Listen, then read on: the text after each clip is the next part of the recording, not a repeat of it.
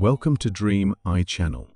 Today, we're going on an amazing adventure to learn about the butterfly life cycle. Every butterfly begins as a tiny little egg. A butterfly lays her eggs on a leaf. The eggs are so tiny, like little dots. Soon, something magical happens. The egg hatches. A little caterpillar crawls out. Wiggle your fingers like a caterpillar. This caterpillar is very hungry. It eats and eats until it gets bigger. When the caterpillar is ready, it finds a safe spot and wraps itself up in a special little home called a chrysalis. The caterpillar stays inside and takes a long, cozy nap. After many days out comes a beautiful butterfly.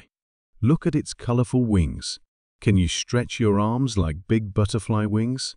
And just like that, the butterfly flies away to start the life cycle all over again.